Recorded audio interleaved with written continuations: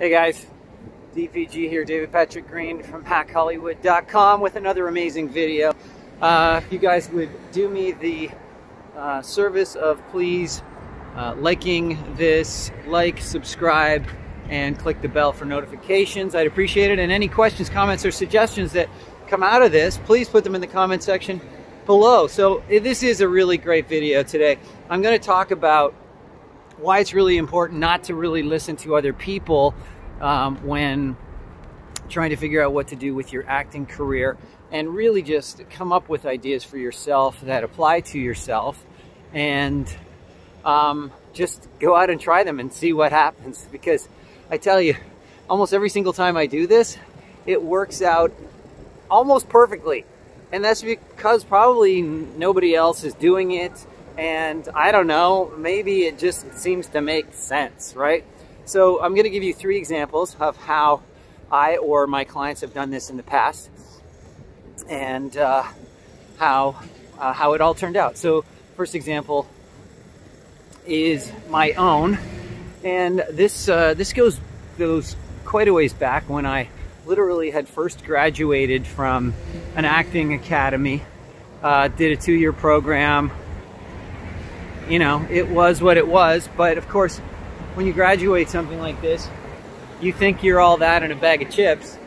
And so I proceeded to go back to my hometown, and I just decided, you know, I needed an agent to, you know, to make this happen, because I didn't know any better.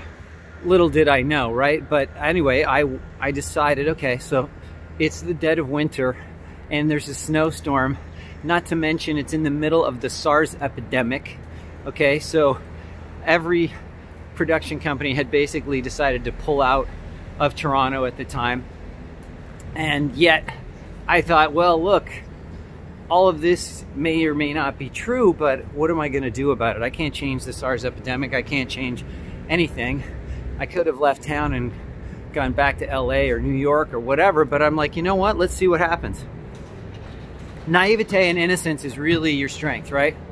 If you don't know, people don't tell you what not to do, you just do what seems to make sense. So I got a bunch of headshots together, never was happy with them, and I literally trudged around the city of Toronto. I mapped out where all the agents were located, and I mapped it out, kind of tried to make a little walking path that was going to be as short as possible. And I just went into every office and I said, hi, my name is David Patrick Green.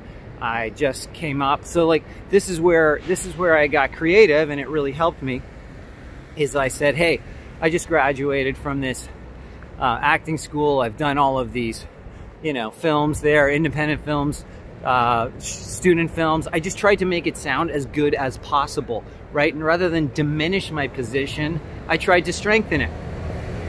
I didn't know how it would turn out. Look, you know, I had never even done a professional audition, I don't think, at that point. So I didn't know how it would turn out. But I just went to all these offices, and I couldn't believe, like, I really just wanted to let them see my face and let them get a look at me, and I could get a feel for them, whether I thought this was a good office, a strong office, right? All this information is changing hands. And I was just planning on dropping off a headshot, and that way they had a real face to the face on the picture. But as it turned out, I would just talk to the receptionist and I would just say, hey, I didn't even know the names of the agents, because it wasn't easy to come by then, as maybe it is now. And I just, whoever was there, I introduced myself and had a little chat with them. I probably didn't, because I was probably scared. You know, I would have had a much better chance now. And my chances were incredible then. So I just had a little chat with them, and I said, hey, I'm here to introduce myself. I just arrived from LA, blah, blah, blah, blah, blah. I gave them, you know, some basic facts, and I just thought I would see if you might be interested in talking further or something to that effect. Would you mind, you know, if the agent wasn't right there in front of me, then, you know, I would ask if they wouldn't mind getting them.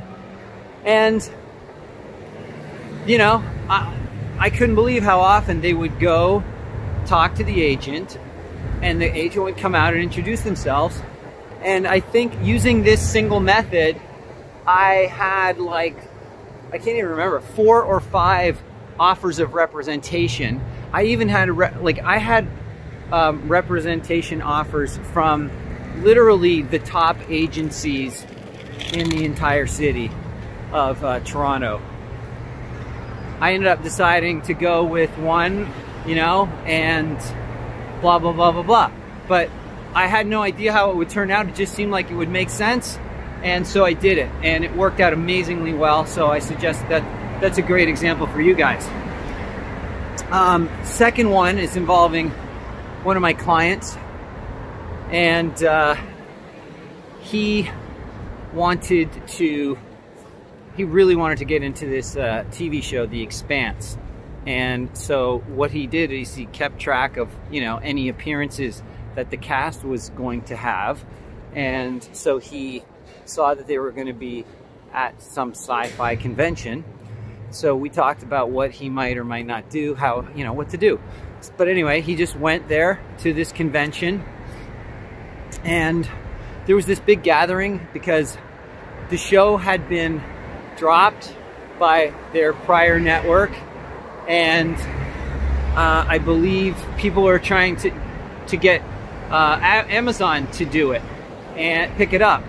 So there was this sort of gathering, and Jeff Bezos takes the stage, and the cast is there, and he announces the presence of the cast and makes this big announcement that they're going to pick up The Expanse for season 4.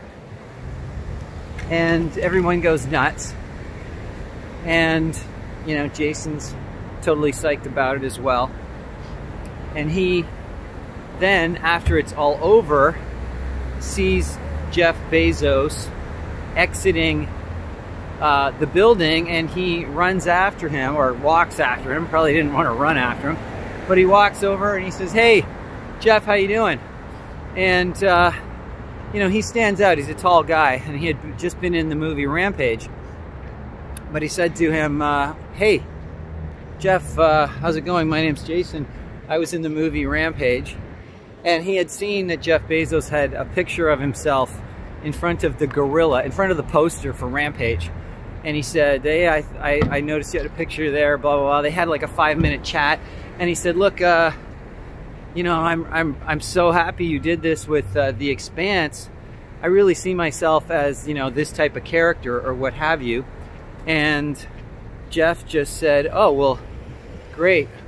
Call casting and, you know, bring yourself in for an interview."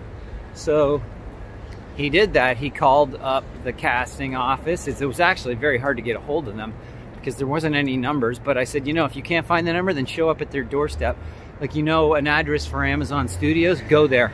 So he did. He just went there and he introduced himself, and he told them the story that I just told you, that Jeff Bezos had sent him over there to, you know, to be interviewed.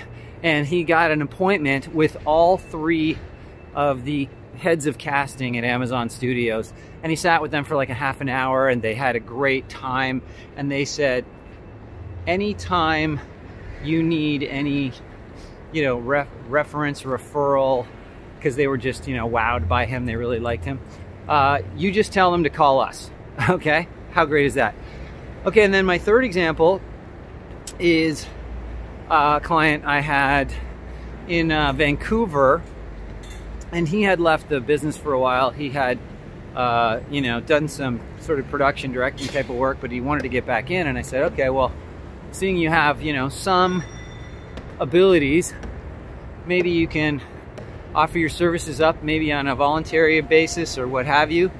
And he said, yeah, that sounds like a great idea. And then he found out that all of the production offices in Vancouver require you to be a part of iatse. And he wasn't in iatse. And so rather than just, you know, giving up, because everyone else would just say, oh, well, that's too bad. You know, I guess that's not going to work out. I was like, well, let's figure out how to change that. So I said, well, if the union is the thing that's keeping you out, guess who you need to talk to? And he's like, I don't know. And I'm like, come on, man. He's like, the union? I said, yes. You are going to go to the union office, introduce yourself, be charming, be funny, be friendly, be helpful. And you're going to find out how you can translate what their requirements are to join the union into, you're going to convert what you have to offer into something that will convert to membership in the union. And so he made a contact there who was really nice and helpful, and he basically kept in touch with her, and he said, this is what I've done, and he kept tweaking his resume and changing it, and she would give him feedback, and she's like, you know, you really are qualified to do some things, like you could be a production assistant or what have you.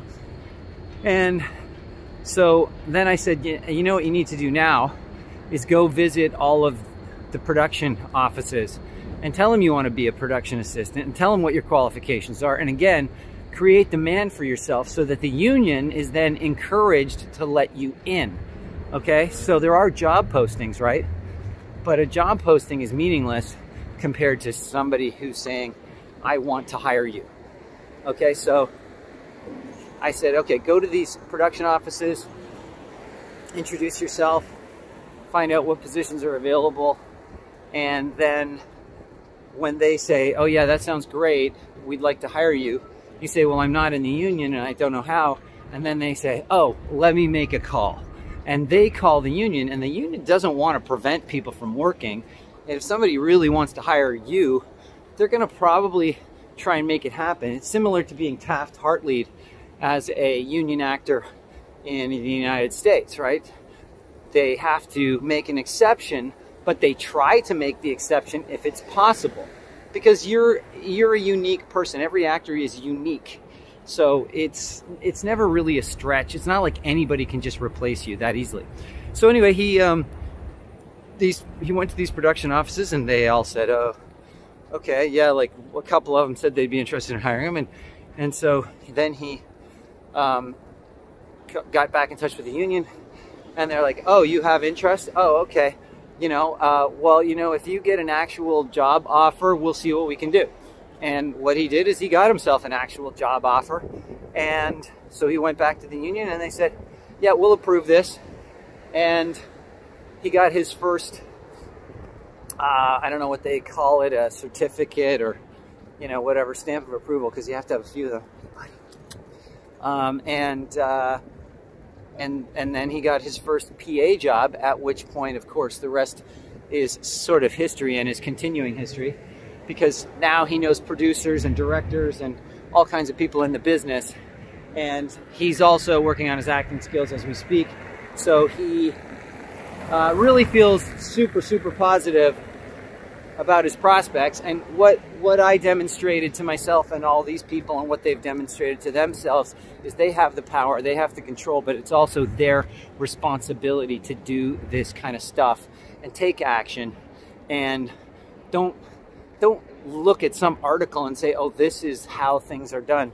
The way things are done is how they are done, meaning whatever you do is how things are done. And if you follow this process, this step-by-step approach, I can almost guarantee you'll have incredible success. Yeah, sure, you'll have missteps along the way, but that's kind of the fun of it, is when things screw up and you're like, oh my gosh, I just got lambasted, whitewashed, blackballed, whatever, and how am I going to pull myself out of this?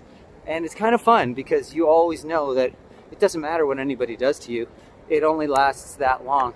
And then you just pick yourself up and go, okay, what's the next thing I'm going to do? Anyway, guys, I'm walking into a windstorm, so I'm just going to leave it there. So let me know what you guys think of this video. Comments, suggestions, questions in the comment section below. Thanks a lot, and I will catch you on the next one.